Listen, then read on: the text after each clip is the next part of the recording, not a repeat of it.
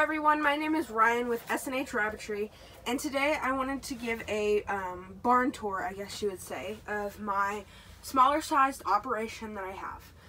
Currently I'm in an 8x12 tough shed that I got from Home Depot, and I have about 29 dwarf holes.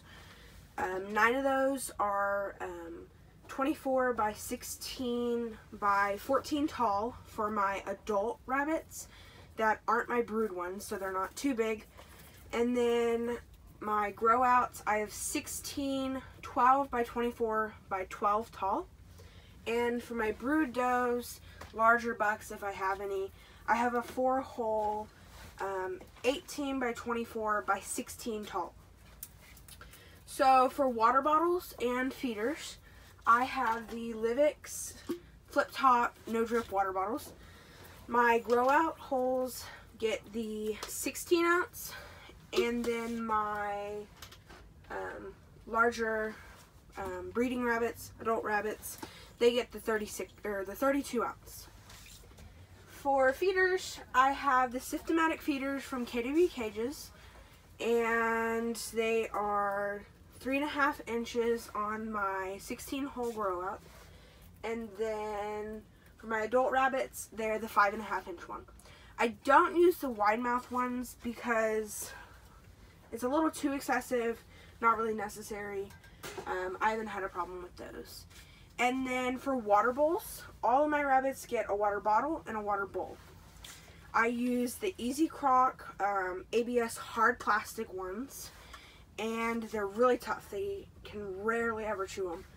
And my grow out holes get 5 ounce ABS Easy Crocs, and then my adult rabbits get 10 ounce.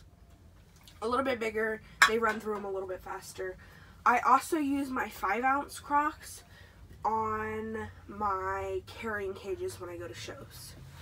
So for pans, trays inside my cages, I use pedicure spa liners that they use when you go to the nail salon and get your pedicure done. They are very, very thin plastic. I try not to use too much of them. I don't want to pollute the earth too much. They slide onto these plastic door trays really well, and I normally don't have a problem with them tearing if I'm very soft with them. Just don't be too rough. And those work very well. I can pull out the tray. They have an elastic on them, and they bunch up, and then I just throw it away. Over here, I have a 48-inch long evaluation table that I use for evaluating juniors. There are 4 holes total, and that pretty much works for me. I normally will run through all my otter junior bucks or my otter junior does. I run them through in a judging class, how they would at a show. And then I also, when I'm evaluating, I think about what I'm looking for. Am I looking to replace a herd buck? Am I looking for more brood does, or just show rabbits?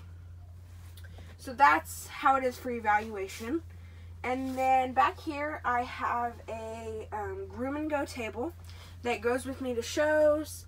Sometimes I set up a little photo booth back there and take pictures. It all just depends. Most of the time it's just taken down, and I have different grooming brushes and all that in there.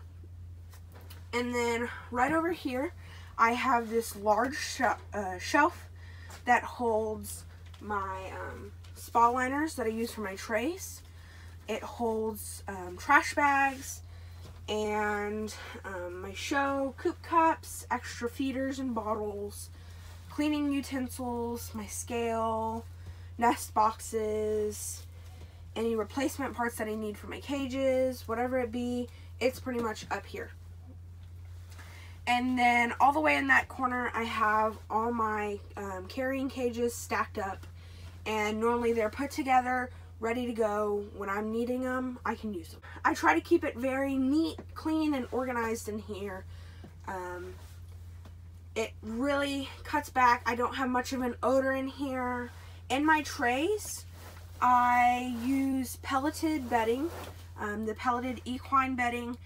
I normally break it down with water, throw a little bit in there. Normally don't have odor. Normally I have a fly strip in here that takes care of any gnats, flies, whatever it be.